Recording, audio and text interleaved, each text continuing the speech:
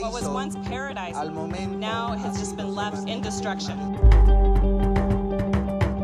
The total area in which Texaco polluted is about the size of the state of Rhode Island. We are suing for environmental cleanup.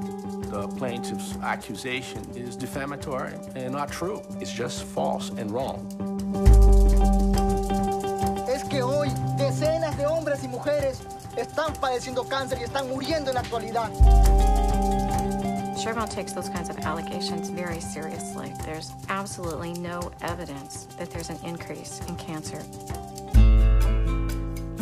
Chevron is fighting the claim and the men who they say have made up their story for their own financial gain. The analysis of our water and soil samples are proving that they're guilty of massive contamination. Esto no es contaminación.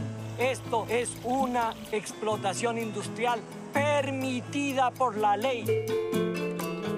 So we're going down to have a little chat with the judge today. This is something you would never do in the United States.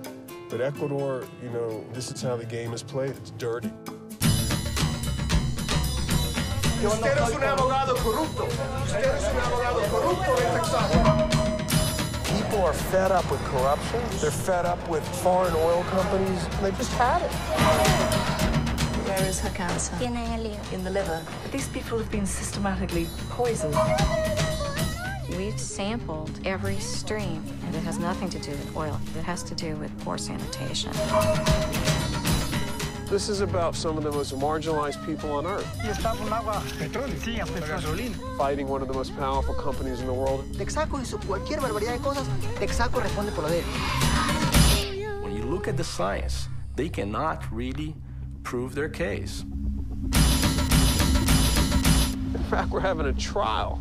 It's a miracle. It's a huge victory.